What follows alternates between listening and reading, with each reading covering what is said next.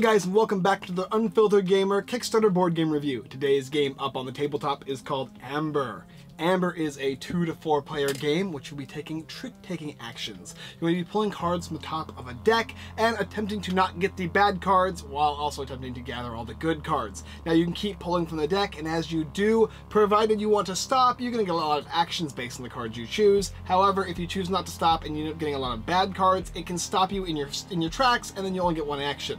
But not only is it a trick-taking game, you're also going to get 4 cards in front of you that you're going to have tableau management options. You're going to be able to place more cards on top of these cards as basically upgrades to increase the amount of workflow you can do. You're basically a jewelry crafter in a medieval setting, and you're going across different locations from town to town to try and sell your amber and or your jewelries. Of course, there's going to be things that are going to try and stop you, like thieves and other evil things. You might encounter a serpent or even a red demon, and those guys are also going to negatively impact you. There's going to be 2 rounds to the game. One is the basic aspect. After all those cards are done, you're going to then shuffle in the evil cards, the harder cards, and then play another round. After all the cards have been used, whoever has the most gold at the end is going to be the winner. Alright, let me go show you the game. Here we have Ambar and all of the components in the game. I've went ahead and already given up the setup, so we'll explain not only the setup but also what you're going to be getting. The first thing you're going to be getting is all the different jewels here, and they all represent different colors, yellow being the weakest, and red and then blue being the next strongest, and then red being the strongest.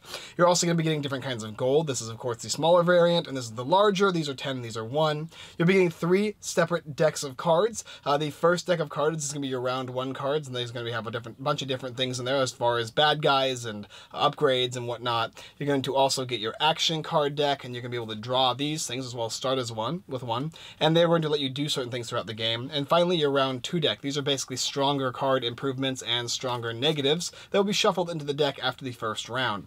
There's 3 separate cards you're getting in the game. This is the one where when stuff steals from you, you're going to be putting it here, and if you get a certain action card, you're going to be able to try and get the money back or get other people's money back.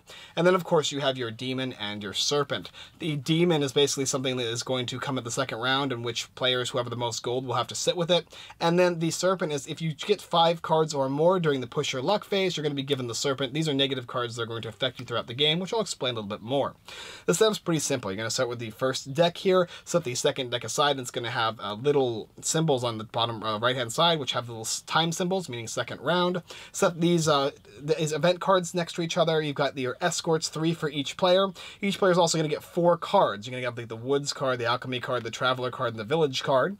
And you're going to set on these little upgrade tokens here. That's going to represent how many upgrades you have, and how much you can produce based on your little forest tile here. And you'll be able to produce more and more as the game progresses.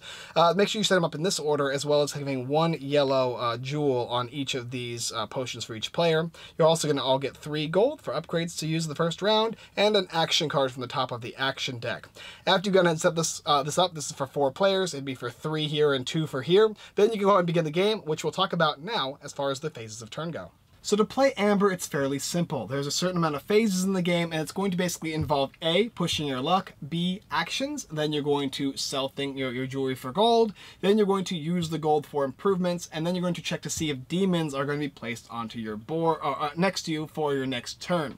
The first thing is going to be, of course, pushing your luck, which is the route phase. You're going to be taking cards from the base deck of cards here and flipping them over face up. You're also going to start with any demons that you have next to you on your tableau. They'll be actually added to you as a negative. Whenever you get 3 black cards in front of you, you're going to basically end the push your luck phase, and you're only going to get 1 action, so you have to be very careful about that. But otherwise, you're going to be getting cards like this one here. This is like an improvement or an upgrade you can choose to use during the upgraded phase. As you draw cards, they're going to give you actions, up to 7, I believe. And at 5, you're going to get the nasty serpent. At 6, you're going to be getting to take a escort. And then at 7, you're going to get an event card, which is very useful. But the more you push your luck, the better you're going to get, except for that nasty serpent. The serpent is going to count as a negative card, a black card, and so will the demon in the second phase. So you're going to flip, and you're going to flip, and you're going to flip, and then you can choose after every flip to stop. There are certain cards that are going to change that for you depending on which cards you have, such as this guy here. It makes you look at the next card of the deck and place it up, and if that is another bad guy, you're done. Certain bad guys you can also fight, and it's going to have fight symbols on them, and you'll be able to use your escorts to remove them from the game. However, they have to be placed first, and their ability has to be used. It's just a way to counter the 3 different baddies on the board and remove them before you actually get in trouble. If you have no escorts, you can't do that, however. After you're done placing down your push to luck phase, you've either chosen to stop or you've gotten 3 baddies. The next phase is going to begin, which is the action phase. And actions are based on the number of cards you have down below. So if I have 4 cards, I get 4 actions, and the actions are as follows. You can simply A, gather your amber or resources from your card here, and they have different, it says different things, like the forest says how many pieces you're going to get, and on here is where you place it. So for 1 action, you'll gain 1 gold with this card, or one of these minerals here. And then for 1 action, you can simply move the minerals or amber from one side of the field to the town side of the field. And after you've done that, there's one other action you can have. If there's a additional selling card on the field, you can choose to sell by moving cards that are on a filled space over to that card, so you can put more cards onto your town space, which I'll explain more in a little bit. After you've done that, it's going to go on to the commerce step, in which you're going to sell everything that is on the town cards for gold. If you have certain amounts, it's going to tell you how much gold those things are worth, and it'll be based on what is down on the board. After you do that, you go on into the improvements, and you can select 1 improvement, either that is in front of you from what you've pushed your luck, the cards, or you can choose to increase your forest, and you can spend the gold that is required to do so. It will thusly gain you more and more jewels and amber throughout the game as you do that. Not only that, though, after you do that, you're going to check for demons, and demons are going to be, for the first phase, just the serpent. If you have played 5 or more cards as you push your luck to phase, you're going to get that card, unfortunately. It's going to stay with you until somebody else chooses to do 5 as well. And also, not only that, but on the second phase of the game, you're going to also add the gold demon in, which is basically whoever has the most gold at the end of the round is going to be, or the end of a turn is going to be the one that gets the demon. And so if you have both of them, they'll both be in front of you, and that's 2 out of the 3 baddies already. The game will continue going back and forth with those phases until the entire deck is done, in which case you're going to then take the additional cards that have the time symbol, shuffle them up into the main deck, and add the demon to play, and continue. Anything that is taken from you by bad cards are going to go onto this little thieves den here, and you can choose to get them if you have an action card that allows you to use 3 escorts to either choose all the gold or all the minerals and jewels on there. That is the basic idea of the game and the actions and the rounds. Let's go ahead and show you how it plays in a couple of turns. Back to the game, as you can see, I went ahead and set up for 2 players, and just like I was saying before for setup, you got 3 escorts. You start with this at the 1 on the forest, you get 1 of these yellow ambers, and then of course you get your 4 cards, 3 gold, and your action cards. We're going to start with this player over here. He's got an action card as well. Whenever he sells, he can gain 2 more gold by playing that card. Pretty useful. And the first step is going to be your route, and your days, which is basically your push to luck phase. And whenever you draw cards to the top here, you can choose to stop. This is the first one here, is a upgrade card. It shows you the symbol down here, which reflects this one here, the cost when you want to choose to use it for an improvement, and the resources here you can save on this location. Each one of these is something relevant. First of all, this one here represents this one here. This says whenever you take this action, you get to take 2 of these yellows. When you get down to here, it says you get to choose either 3 yellows or 1 blue, and finally over here gives you just 1 red. So that is going to be how you improve there. This tells you how many either ors you can select. So if you want to move 3 yellow from here to here, that's 1 action, or 1 blue from here to here. It's not both of them. And then of course how many of the blue and or yellow you get to have on this location, which means that red can't be put on here. So upgrading this all the way to here is not a good idea until you've improved this. Anyway, back to the game here. We've got the first card here, which is a yellow card or a white card, which is good. We don't want 3 black ones. It's our only thing. Oh, bam. Here's a black one. We have to do both of the things first before we can try and we've got to do all the actions first before we try and destroy it. And black cards can be destroyed and some of them can't be. Based on this symbol here, these are the escorts that can destroy them. We're going to flip over another card. That's what this symbol says. Okay, now we can choose if we want to get this escort and remove her by simply using an escort, this monster by removing her with an escort.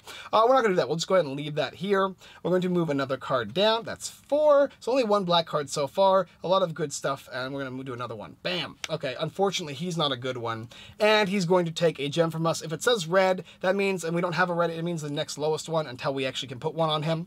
And of course, there's another fight symbol. So if I want to, I can go ahead and use my escort to remove the card and also get my gem back. So I'm probably going to do that. So this is going to go there, and I'll get my gem back, but it doesn't count as an action, so I have to flip it up with a new one. Bam, 5. Remember, whenever you have 5, you're going to have to take this at the end of the turn, and this is going to actually count as one free action for you, but also one black card as well. In the second phase, this is the person at the end of the turn who has the most gold is going to get this guy. So you might actually get 2 black cards at the start of your turn if you're unlucky during the second phase of the game.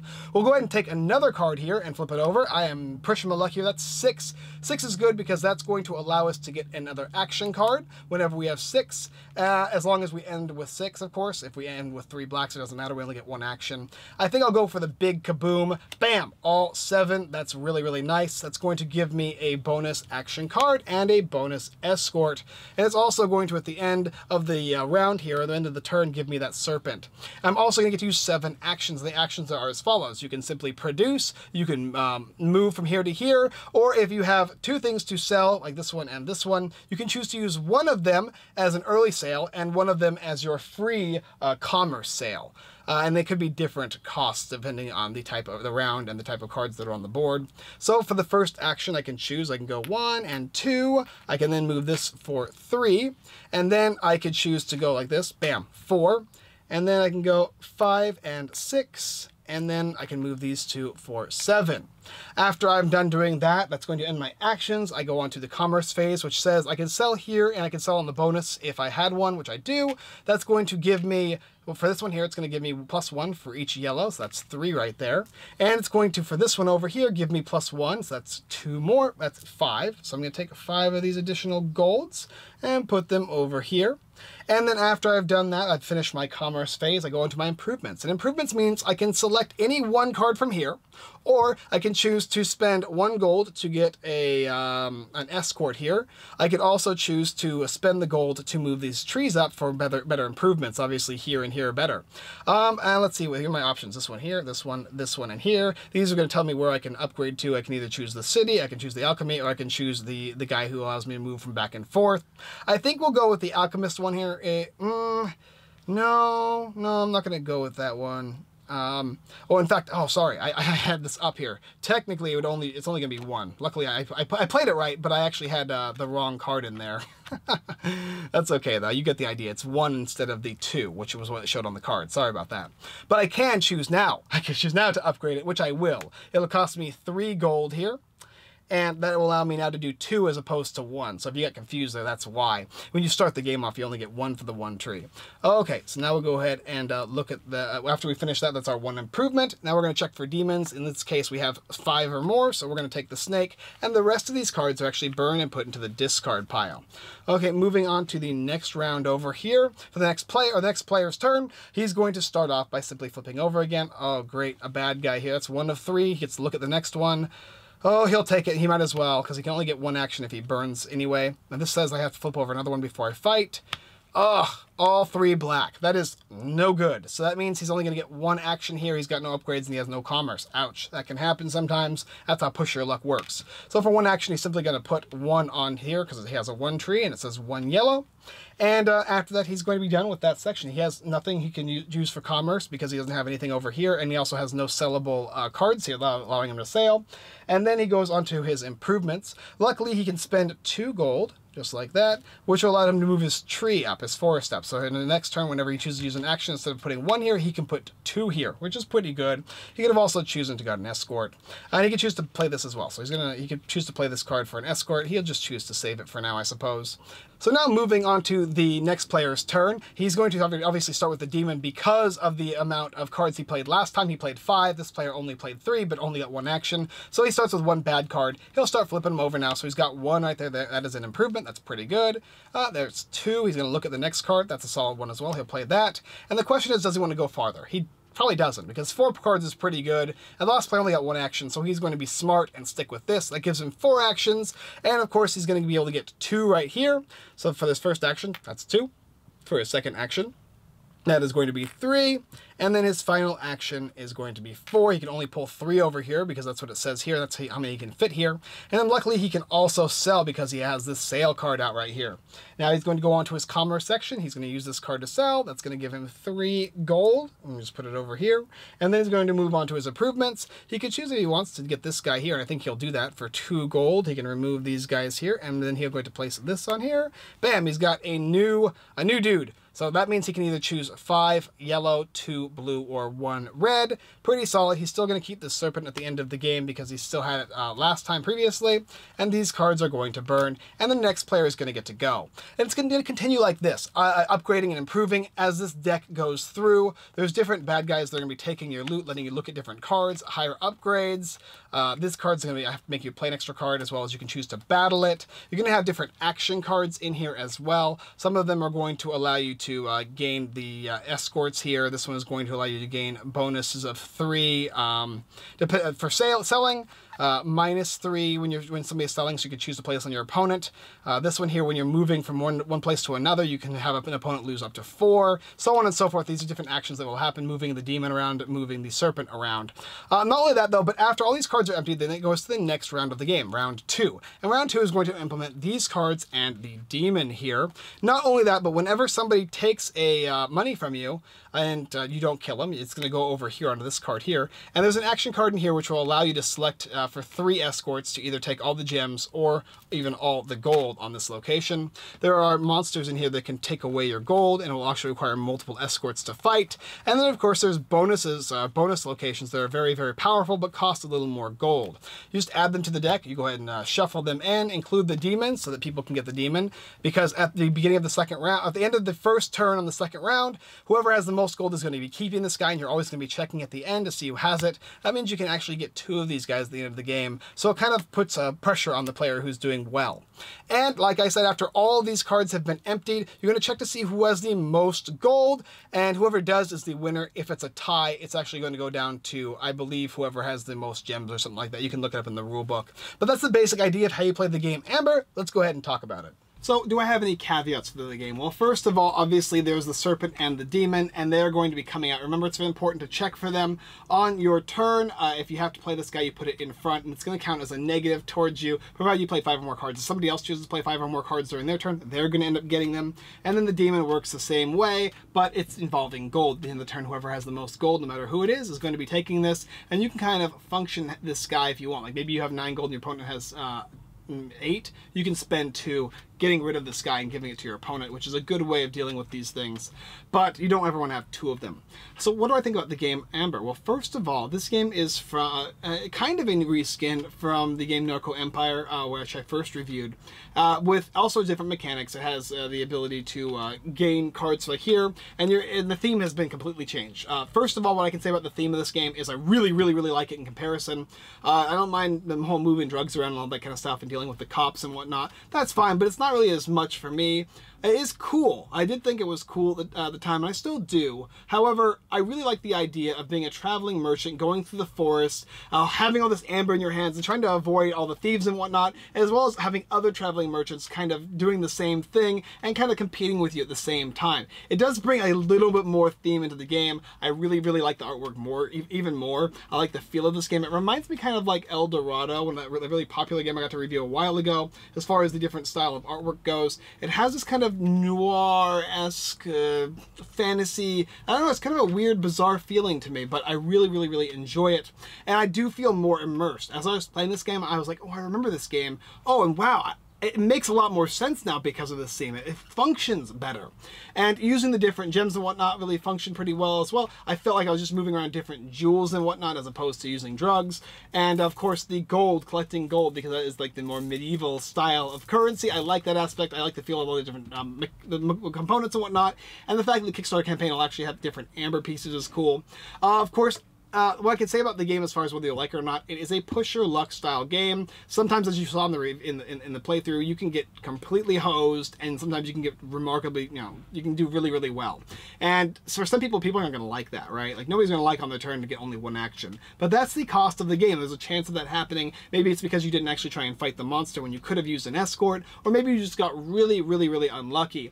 But, of course, there is the stuff in the game that kind of negates the players from doing too well, keeping it more fair and balanced in a way, and it does work pretty well. I was winning really well. I was winning first game we played. I was doing really, really well, winning, and then I ended up getting all the nasty cards because I was doing so well, and my opponent caught up. but I sort of skimmed in by manipulating those cards and using my action cards to my benefit. There's certain cards that are more powerful in the deck. Obviously, there's cards that actually move your tree value. If you have a 3, you can give it to your opponent, make them go down to a 2, which can be very, very detrimental, as well as the fact that you'll be able to use your escorts to fight the bigger monsters, and if you can't, you can lose gold. Overall, it's a fun game. You're going to like this game if you like Push Your Luck. Any of those Push Your Luck games. Celestia is one of them that comes to mind. That one's more of a cooperative, I say that loosely, Push Your Luck game. This is definitely more of a competitive style. This one also actually has the tableau management, so if you enjoy a little bit of tableau management, the feel of worker placement, you'll enjoy the game Amber. If you're interested, you can go check it out on Kickstarter in the description down below. The game Amber, I recommend it. Alright guys, thanks for watching another Unfiltered Gamer Kickstarter board game review. If you like this video, go and check out those other videos. Can YouTube, like, subscribe, and comment. It all does help. We do greatly appreciate it, as well as checking out our website, unfilteredgamer.com. Tons of blog posts, giveaways, Kickstarter lists, and more, as well as checking out the game Amber. The game of pushing your luck through the forest, avoiding bad things, and messing with your opponents all at the same time. You can also go ahead and check out our friends, everythingboardgames.com and the Giveaway Geek. Alright guys, that's all I got for you, and as always, I look forward to dodging demons in the forest with you next time.